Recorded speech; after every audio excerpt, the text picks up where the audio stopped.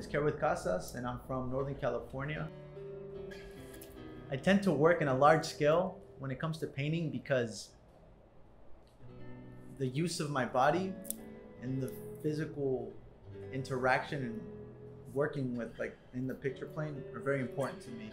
As the old saying goes, it's a playing field, and I enjoy that part. I enjoy dancing, and I also enjoy sports. That both of those involve heavy use of every part of the body and moving around. In painting, I find a similar, maybe, exploration. You're always paying attention to the different points, different possibilities, and when there's space involved, let's say with dancing specifically, when there's other people dancing, you're paying attention to how much space you can take, how much space you can move in. But then there's also the way a mark dances on the canvas, and the way that a mark can just have its own character, and then it's either moving behind another mark or within another color or this other field.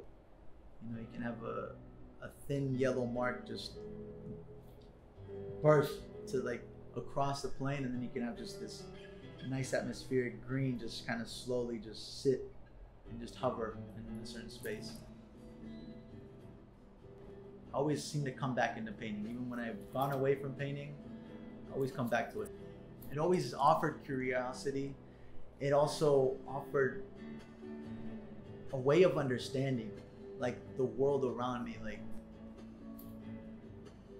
my role as an artist is to be as honest as I can be with myself for as many moments as possible when making a work.